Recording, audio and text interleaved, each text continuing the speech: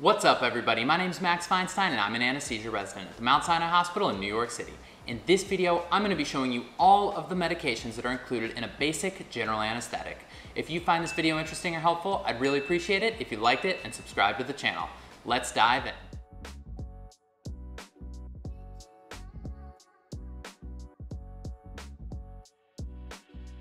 The first place to start in this video is discussing what is general anesthesia. And the most straightforward definition is enough anesthesia that a patient is not going to move at all when there is a painful stimulus, specifically when there's surgery going on. An anesthetic plan will typically involve several components, including analgesia, which means pain control, amnesia, meaning a patient's not going to remember anything, areflexia, meaning a patient's not moving at all, and unconsciousness. So all of the medications here are going to help me strike that right balance and be able to have the patient wake up and feel comfortable once the surgery is all done. It's really important to point out that while this may represent a sort of generic anesthesia plan, that anesthesia is absolutely not a one-size-fits-all endeavor. I have to take into consideration all different types of factors, including what type of surgery is going on, does the patient need to be paralyzed or not in order to optimize the surgical conditions, how long is the surgery going on for, what sorts of fluid shifts and hemodynamic changes do I expect during surgery, and then other factors relating to the patient, such as what sort of comorbidities do they have, how old are they, how much do they weigh. The way that I conceptualize an anesthesia plan is broken down into three fundamental parts. The first is the induction, meaning we're starting our anesthetic.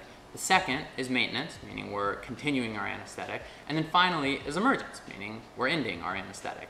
Before we get too far in this video, I do need to make the obligatory disclaimer that this video is not intended to be medical advice and it does not represent the official views of Mount Sinai Hospital. Taking all of these different factors into consideration, when I go to make my anesthesia plan and I'm picking drugs out of my anesthesia card, I feel kind of like a chef putting together the perfect combination of ingredients that is going to be suited for the patient who's in front of me right now.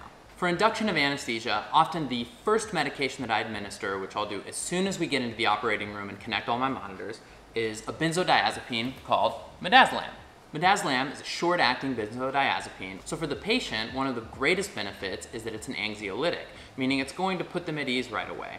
It also has the added benefit of being amnestic, which means for a lot of patients, their memory is going to get really fuzzy once they get midazolam, or they might not remember anything after that. And then while the patient's still awake and I'm getting ready to induce anesthesia, another medication that I'll administer is fentanyl. Fentanyl is in the opioid class of medications. Fentanyl can be really helpful from an anesthetic perspective because it does a number of really important things for my emergence. One is that it's going to decrease the amount of sympathetic drive that a patient has, particularly when I'm doing what's called direct laryngoscopy. And then another major benefit that I get is that I reduce the amount of sympathetic response from surgical stimulus that happens shortly after I start my anesthetic. And then another important feature that we get from using opioids intraoperatively is that it reduces the amount of other anesthetics that I need to administer in order to keep the patient under general anesthesia. I often like to inject a medication called lidocaine, which is a local anesthetic that, when injected intravascularly, can reduce the amount of pain that comes from a propofol injection. Lidocaine actually has a lot of additional benefits when injected intravascularly as part of an anesthesia plan. It can also reduce the amount of anesthetics that I need to administer. It can also reduce post-operative pain. It can reduce post-operative ileus. So it's something that I do like to include. Next up is a medication that many of you have heard of called propofol. Propofol is very commonly used both as an induction and maintenance medication in general anesthesia, and it can also be used pretty much by itself as the anesthetic during monitored anesthesia care, or twilight anesthesia, as you may have heard before. Like most anesthetics, it's a vasodilator, which will often drop a patient's blood pressure. So this is something that we have to be very mindful of when we're inducing anesthesia. And so for that reason, I also have a couple of pressors that I keep with me at all times. So this is phenylephrine, and this is ephedrine.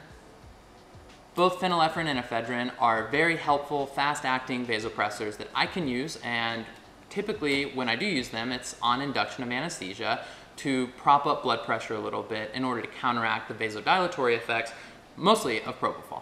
Once I've induced anesthesia, if my plan is to intubate the patient, which is common but not always necessary for general anesthesia, then I need to consider how am I going to optimize my intubating conditions. In order to get a patient relaxed, one of the very commonly used methods that we have is to use a paralytic. And there are a lot of different paralytics that are available, but I'll show you the most commonly used.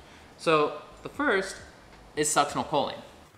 Succinylcholine is in the depolarizing class of neuromuscular blockers and will typically exert its effect for 5 minutes, give or take. One of the other options that I have is a medication called rocuronium, and I use this very often as well. Rocuronium is a non-depolarizing neuromuscular blocker, and it has a much longer effect time than succinylcholine. The last agent that I like to group into my induction medications is a steroid called dexamethasone. The reason that I typically give dexamethasone is that it's an excellent antiemetic, meaning it's going to be helpful in preventing nausea and vomiting after surgery. Maintenance of anesthesia can be accomplished in many different ways. In front of me, I have a bottle of volatile anesthetic called sevoflurane. So in this can, sevoflurane is a liquid, but then it becomes vaporized and is inhaled by the patient.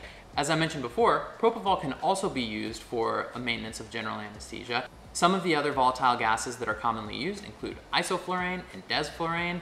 I'll typically reach for sevoflurane in a case that isn't going to be that long, but if a case is going to last a long time, I do like to use isoflurane. It does have some additional cardiac benefits, and the one thing to keep in mind about isoflurane though is it can take a while for that medication to come off. So as I'm planning for emergence, I have to be mindful of which maintenance anesthetic I'm using and how long it's going to take for that medication to wear off. Other medications that I include as part of my maintenance of anesthesia include analgesics, so I'll commonly redose fentanyl, and I'll also redose paralytic if the case is going to continue on for a long time and the surgeon needs the patient to be paralyzed during the surgery. The final part of an anesthesia plan is the emergence, meaning waking a patient up from general anesthesia. The medications that are specific to emergence include thinking about reversing any sort of paralysis that's on board. And so when it comes to reversal, there are a couple of different options that are very commonly used. The first option is a medication that's called Sugamidex. Sugamidex is actually one of the newest medications that's used in anesthesia, and it's specifically designed to reverse the aminosteroid paralytics. And specifically in this case, that would be rocuronium. One of the things to keep in mind is that it can cause an allergic reaction. One of the other things to keep in mind when using Sugamidex is that it can actually render hormonal birth control ineffective for up to a week. One of the other medications that's commonly used for reversing paralysis is neostigmine. Neostigmine is a cholinergic medication, which if you're in medical school or you've already graduated, you know that there are a lot of cholinergic effects that can come from a medication like neostigmine. And so in order to counteract those side effects, neostigmine is very commonly administered alongside glycopyrrolate.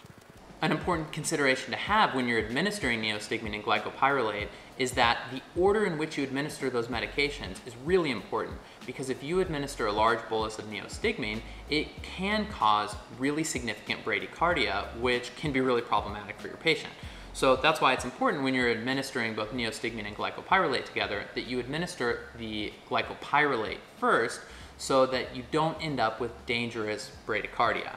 The other thing to keep in mind is that if you have a patient very deeply paralyzed, it's actually not safe to administer neostigmine. You need to wait until the patient is not quite as paralyzed so that you can reliably reverse them with neostigmine. And so because of the side effect profile, the relatively delayed onset of action, and some of the limitations around how deep a patient can or can't be paralyzed when using neostigmine, a lot of anesthesiologists do have a preference for Sugamidex, but have to consider the unique side effect profile for that too. So ultimately, making the choice between reversing with neostigmine and glycopyrrolate versus Sugamidex is going to be context dependent based on what's going on with the specific patient.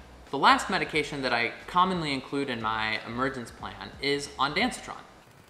Ondansetron is an antiemetic, and it has a peak effect time of about a half an hour. So when I'm giving this medication, I try to time it so that it's approximately a half an hour before the patient is emerged from anesthesia, so they wake up feeling quite comfortable. This does have a side effect profile as well, like pretty much anything that we give, and specifically ondansetron can be a QT prolonging medication. So if you've got a patient who has a prolonged QTC, this is probably not something that's going to be safe to administer. So again, you just need to take into consideration what is going to be important for this particular patient. Well, that wraps up this video, and if you found it interesting, you might want to check out another one of my videos that I'll link to right here, in which I talk about how I make sure that patients are fully unconscious during general anesthesia. If you have any feedback, I'd love to read it in the comments below. Thanks very much for watching. I'll see you next time.